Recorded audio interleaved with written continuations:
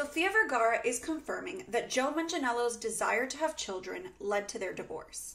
The 51-year-old actress recently told Spanish outlet El País, "My marriage broke up because my husband was younger. He wanted to have kids, and I didn't want to be an old mom.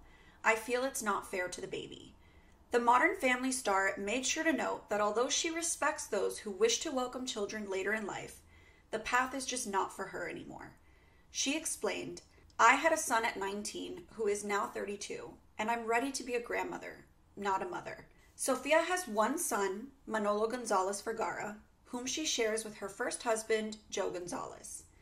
She went on to say, "I'm almost in menopause. It's the natural way of things. When my son becomes a dad, let him bring the baby to me for a while, and then I'll give it back to him and go on with my life." But make no mistake, Sofia is open to love again, as long as her next romantic partner has kids of his own. The Emmy Award nominee debuted her relationship with an orthopedic surgeon named Justin Salomon in October 2023. It's unclear whether he has children.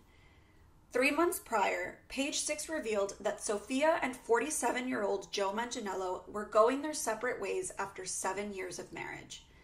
The former couple told us in an exclusive statement at the time, "We have made the difficult decision to divorce. As two people that love and care for one another very much, we politely ask for respect of our privacy at this time as we navigate this new phase of our lives." A source close to the True Blood star then told us he had always wanted to be a dad and that those feelings only intensified as the years went on.